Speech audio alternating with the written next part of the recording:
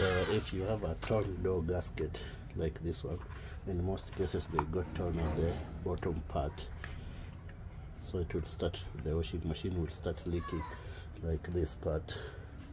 It was here. So the best approach is by replacing it. In case this is a Samsung washing machine, this is a torn one and this is a new one. You can see this is not torn at all. That's a part number that is used to place the order. That's a part number here. If you look vividly, you'll see it. That's the one used to place an order. So you replace a good one, a new one like this one. That is the best approach. But some people will turn it like this. If it is here, you can turn it here or here. But that one, the disadvantage, there will be some water left after every wash cycle. There will be some water here. This was the best approach is to replace it.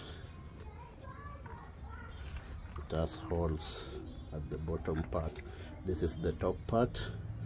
This is the top part. This is the bottom part. So if you look clearly here, it has drainage holes here. So it's recommended, if it's torn in any way, you replace it. That's the best idea. That's the best approach. Thank you for watching. Catch me in the next one, and I'll be showing you how to replace this washing machine door gasket. As always, thank you for watching.